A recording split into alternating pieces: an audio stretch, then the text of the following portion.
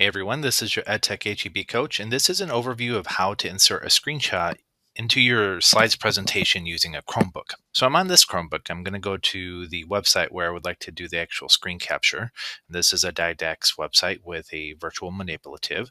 On the keyboard for my Chromebook, I'm going to hit Control Shift and the multi-screen view, or the multi-window view, which is a square with two little lines next to it right above the 6 key. When you do that, you'll see that it activates the screenshot tool. Okay, and I have a couple choices for how I can take a screenshot. I have the ability to do photo, I can do video.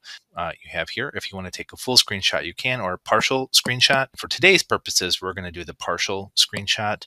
You make sure that selection is active, and you just drag around the area that you want to capture. Okay, so in this example, I'm just going to capture the area between -13 and 1.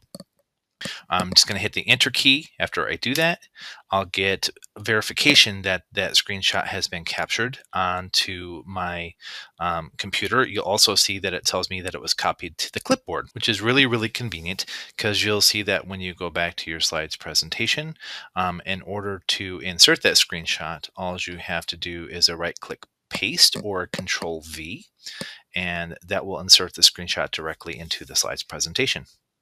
All right. If you have any questions with how to accomplish this, please reach out to your instructional technology specialist and we'll be glad to give you a hand.